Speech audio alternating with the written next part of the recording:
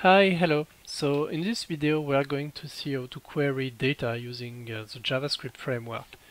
So once again, I'm going to talk about view components. So if you haven't seen the previous videos about view components, so custom label and display associated data, well, you should look at it. I'm going to go, faster on the basic now. So in our example, what we want is to display data. So in Innovation Studio we have record definition,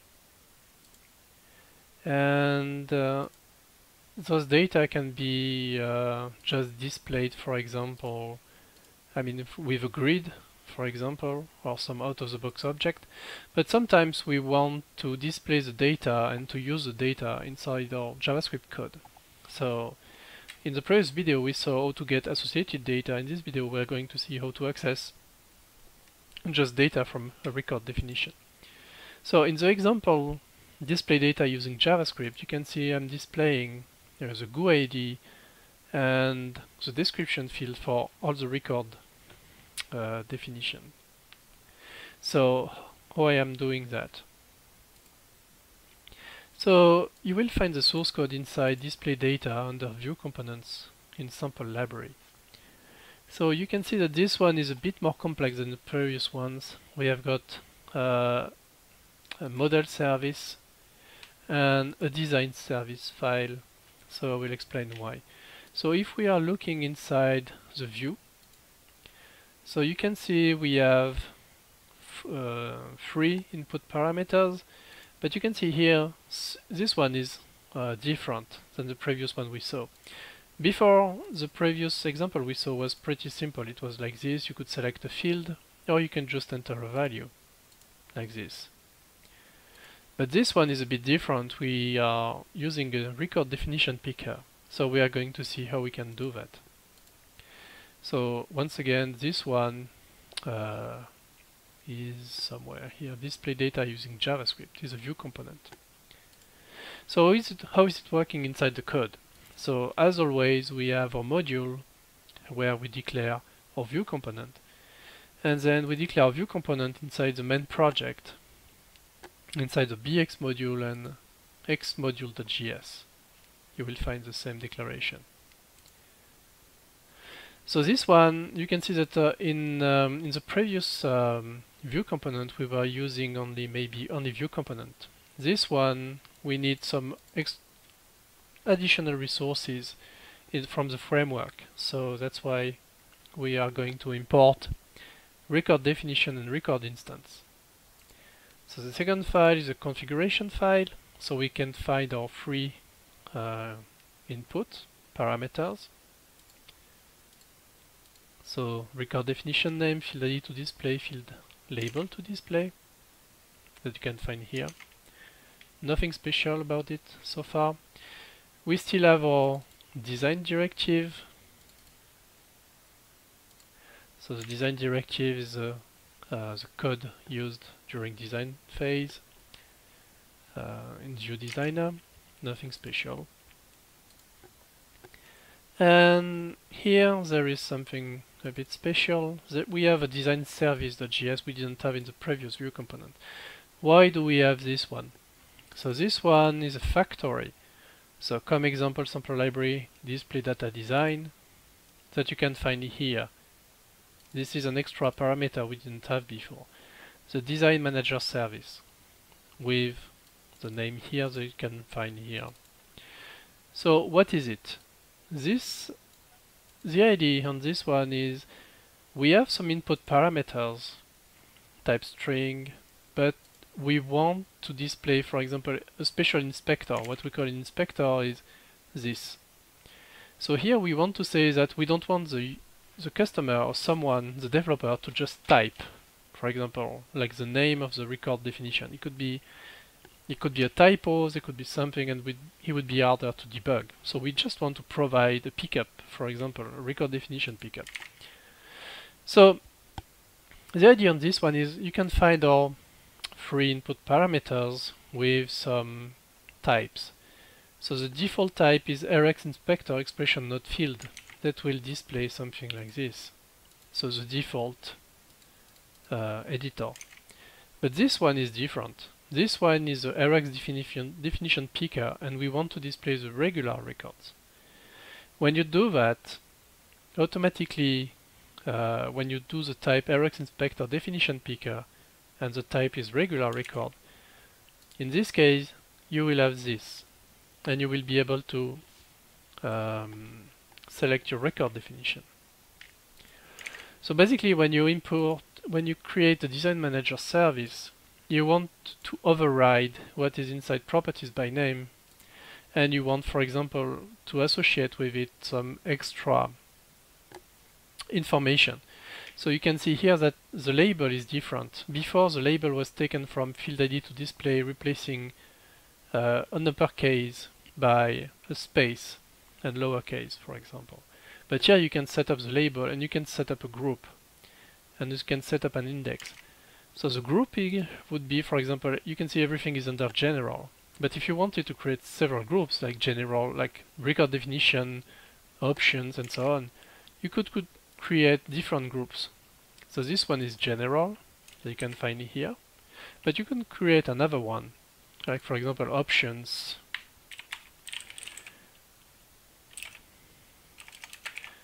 So exactly the same with the label and in index 2. And you could use, for example, here, you could use options. So you have more options in this case than this one, if you are using a design service. So this design service is a bit different. So this one, you don't need to change. This is, you will not need to change this one. The getRx data, you can find here your information.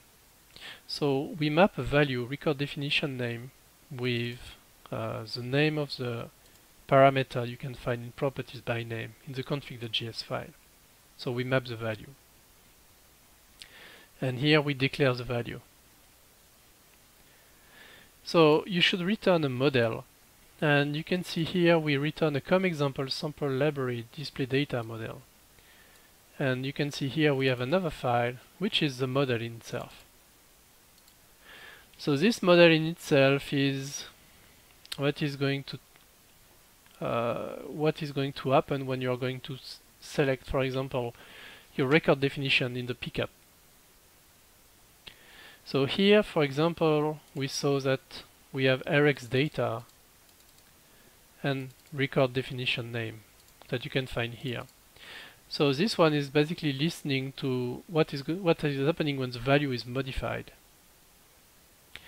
So when the value from Rx data record definition name is modified, we are going to load the record definition, and we are going to check that the record definition actually exists. If the record definition actually exists, then we are happy, and we are just setting that in record definition we are storing record definition. So here is the onChange Rx data is, we say what happens when the Rx data record definition name is modified. So we are calling this function.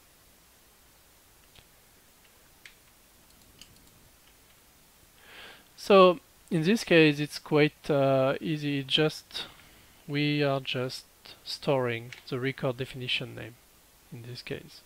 So don't really focus on this code yet.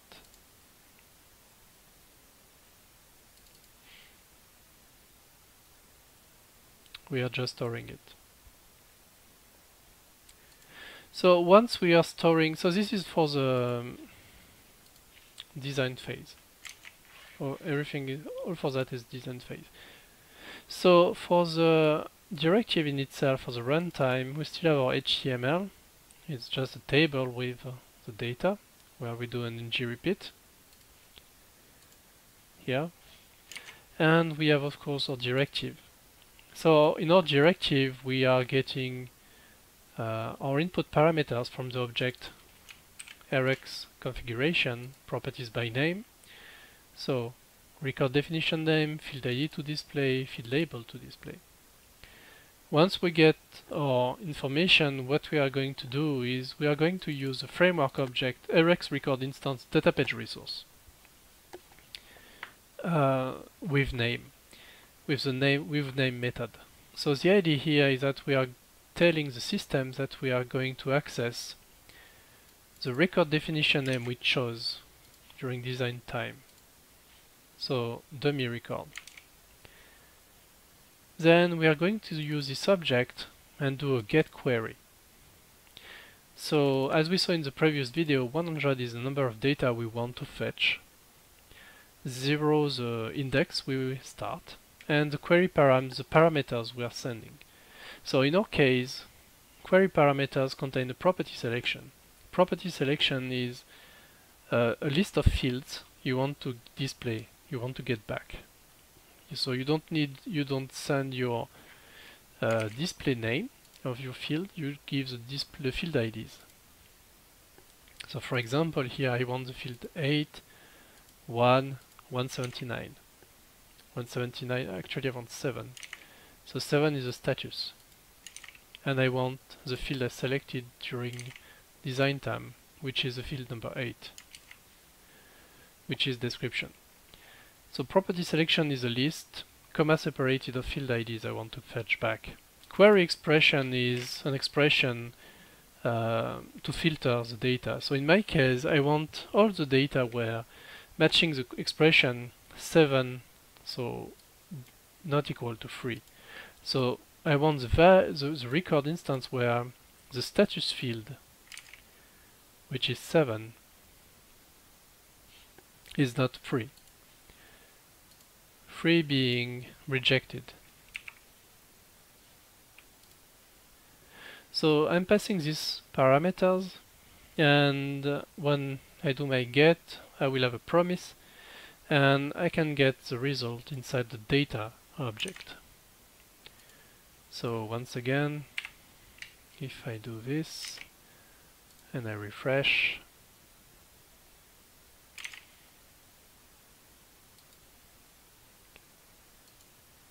you can see I got 3 record definitions, so I can use here is a REST API that is sent to the backend.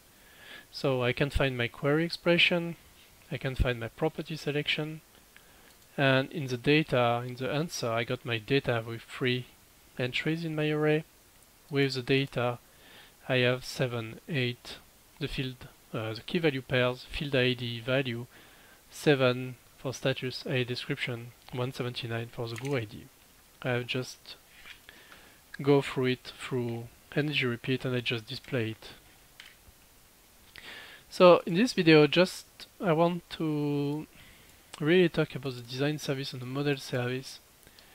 Don't focus too much on this one, just reuse it. The only thing important to know is this will not change. This is what is the name of the record definition